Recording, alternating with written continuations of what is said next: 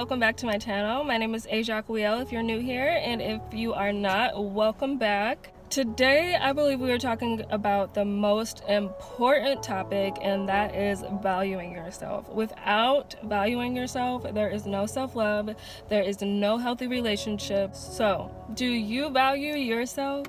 Let's talk about the importance of valuing yourself and how to help you start valuing yourself. Okay, so the first step to valuing yourself is knowing who you are and knowing who you are not. In your life, there might be a certain point where you think you know yourself, and then life knocks you down again and again. You start to forget you are of high value, and you forget who you are. Who am I? It's a question that we often ask ourselves a lot, but valuing yourself will allow you to remember. How do you know who you are? Think about what makes you happy. What do you like to do and what don't you like to do? Read self-help books such as The Secret. Out of all the self-help books I've read, this one is definitely my favorite. Most of the time, if you say, oh, I wish I was a reader, or I need to start working out, that means that those are underlying things that you want to be in your life, that you believe to be you or your future self. So in order to find out who you are, you really have to do the work and start doing things that you believe is who you are, that you believe is what you want to become. So really just start to do the work and start to work towards being who you believe you are. We forget who we are simply because we are disappointed in ourselves, or we are not where we want to be in life. In order to have compassion, and what I mean by that is you have to forgive yourself for all of the mistakes that you have made. Don't be hard on yourself. If someone that you knew or someone that you were close to was going through something hard, what would you do? You would have compassion for them. So you have to show yourself the same compassion that you would show to others, because you are the most important person in your life. Without valuing yourself, you can't have those good relationships, those healthy relationships. You can't build someone up if you can't even build yourself up. You deserve forgiveness. So learn the art of letting go and learn the art of moving forward, because you deserve the happy life that is after all of that. And trust me, it is after all of that, I promise. Don't be afraid to be yourself. This one, it sounds like it should be simple, but a lot of the times it's hard to be ourselves around people that we just meet, and it's sometimes hard to be yourself when you don't know who you are. Really just learn about yourself and be authentic in how you handle negativity and how you handle positivity. If somebody does something to you and you retaliate and you look back on it and be like, why did I even do that? I'm not that type of person. Really just be authentic and know that you are better than negative energy.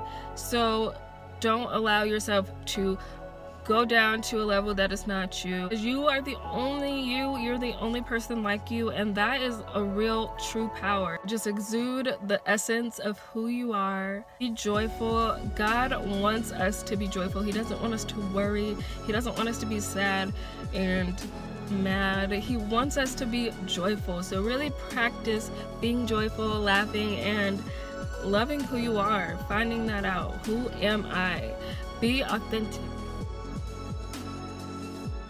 Alright, so number 4 is know what is toxic. This one is so important. So I'm in my 20s. I don't know if you guys know, when you're in your 20s, that's when you lose the most friends. That's when you also gain a lot of lifelong friends. That's when you learn the most about yourself.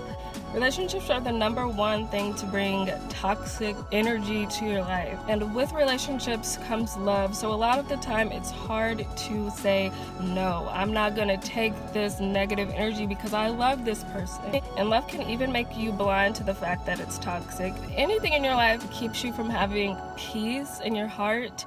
If anything makes you forget or lose your value, forget your worth, then that is toxic. You deserve better. You deserve peace of mind. You deserve peace in your life. You deserve a love that lifts you up. Never settle for anything less, because you are of high value. You deserve the best love, the best friendships, the best everything. Even if in this moment you don't see it, you are a very valuable person. Don't ever forget that you are worth everything that you want, everything you desire. You are worth that. Alright, and lastly, work towards what you want in life. Really set goals and work to achieve those things. It's proven that when you achieve things, it boosts your happiness. It helps make you happy. Now, it's not guaranteed. A lot of rich people are not happy. So really just aim to make yourself proud and not rich or not successful. Really just aim to make yourself proud in whatever way that is. So set goals with whatever you want. If you're wanting a relationship, work to make yourself happy first. That's the only way to really work towards being in a relationship, if that's what you want. A lot of people say two halves don't make a whole. Really don't depend on somebody else, even if it's your friends, even if it's your family, or wanting a relationship. Don't depend on anybody else to make you happy, because that is selfish and that is not healthy, and in the end they can't make you happy. Only you can make you happy. So really work on being a whole person by yourself, not a half of a person connecting with another half. Be a whole person first. If you want a certain job or career, look at the people that have those jobs and careers and see what they have done. Set goals and work to achieve them. Always just move ahead and always just keep your head up and keep moving forward. Thank you guys so much for watching this video and stopping by. Please don't forget to subscribe if you're not subscribed already. I make videos every Wednesday and every Sunday. Thank you so much for joining. If this helped you, give this a big thumbs up. Now, I have struggled a lot valuing myself. If you want to hear my story on valuing myself, leave a comment below, like this video, and I'll see you guys Wednesday. Bye.